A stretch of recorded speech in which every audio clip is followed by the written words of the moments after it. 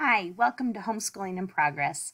I'm Christy, and in this video, I'm going to show you some fun hands-on learning activities that are perfect for your preschoolers and kindergartners to do in the winter.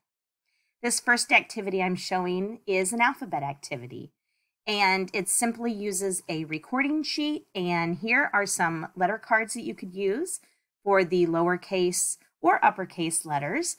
And you can match them using little mini erasers or gems to cover up the letters you find. Or you can utilize a sensory bin, which makes it even more fun. Put some puzzle letters in there and have your little ones find them and just simply put them onto the recording paper.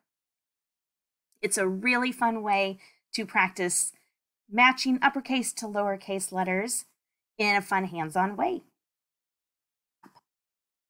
This next activity focuses on matching beginning sounds with the letters that make those sounds, and it uses a fun winter theme of letters that are on mittens. There's an uppercase letter on one mitten and lowercase letters on the other mitten, and a bunch of objects that begin with those letters on top of winter hats. So here, your preschooler or kindergartner can pick a picture.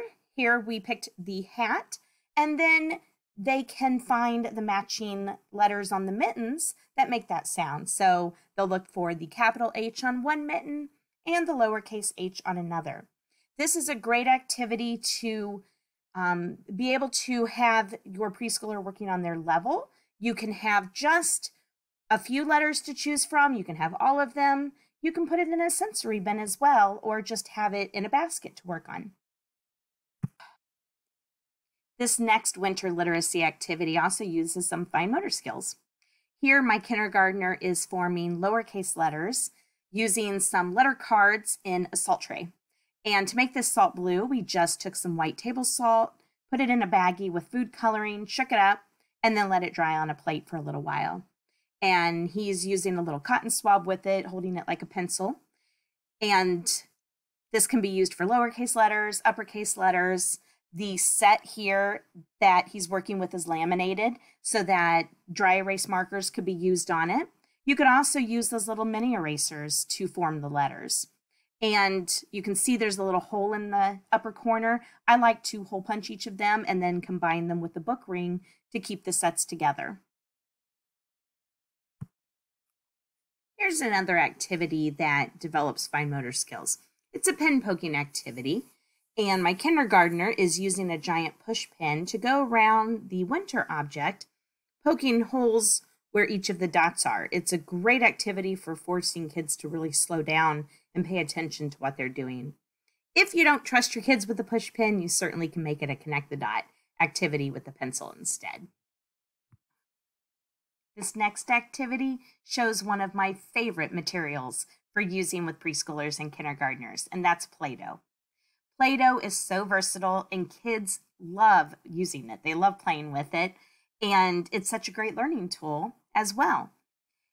Play-Doh helps kids develop their muscle strength in their little hands, and those muscles are what they're going to use when they are writing or cutting, and so it's really good when they're young to use Play-Doh or other materials like this to strengthen their hands before they start holding pencils or worrying about writing.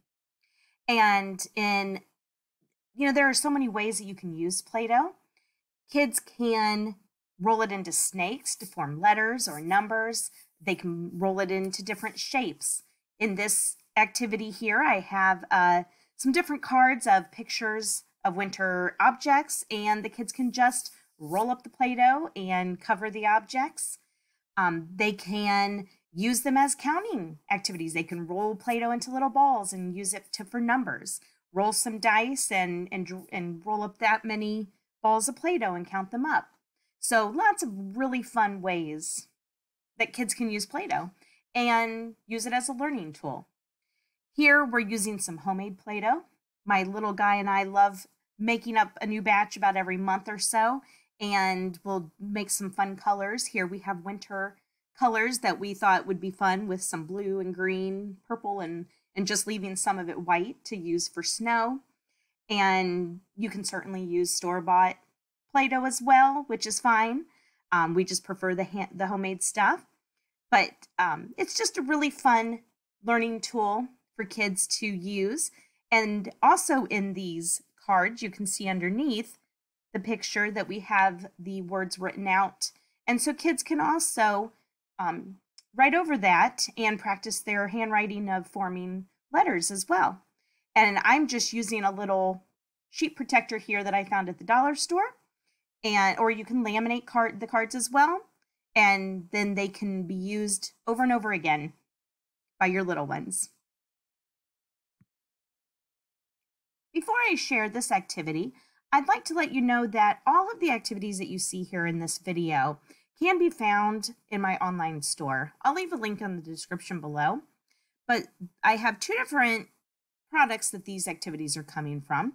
One is a product of winter-themed fine motor activities, and the other one is winter-themed math and literacy activities. The fine motor activities come with 9 different activities, while the math and literacy have 11 different activities in them. And I also have a bundle of them at a discount for all 20 of the activities that you can find through a link in the description below. Now for this activity that I'm showing here, I have some hot cocoa cards for numbers 1 through 10, and then I have some different ways to represent those numbers through the marshmallows. And there are cards, marshmallow cards for the number words, for tally marks, for cubes, counting fingers, and then also the dominoes like I'm showing here. And these are all different ways that you can represent the number 5 using this one as an example. And if you didn't want to use the marshmallow cards or you wanted to further learning, kids can also use actual objects to count to show the number.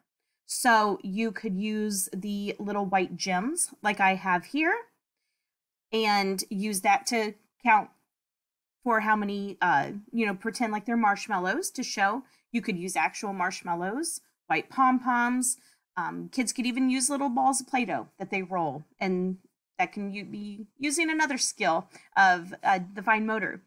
And so the kids can show it with the manipulatives, or there are also some little marshmallow cards that you could cut out that are just little blank marshmallows that kids can also use for counting as well. They can also just use the cards by themselves to put in numerical order.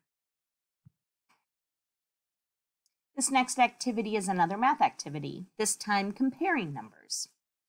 You can see I took the recording sheet and slid it into another plastic pocket page protector. I found these at the dollar store, and they're great for being able to use dry erase markers with, so kids can actually write on them, or you can also laminate the cards as well if you have a laminator.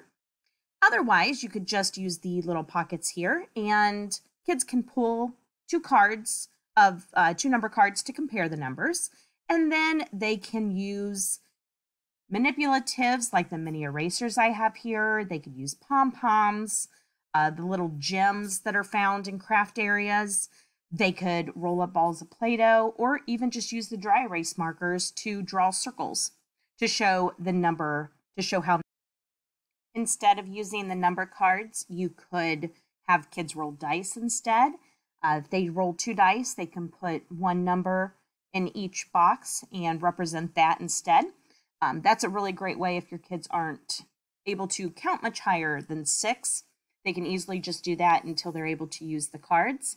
You could also use little numbers that come with puzzles, or the little magnetic numbers that go on the fridge.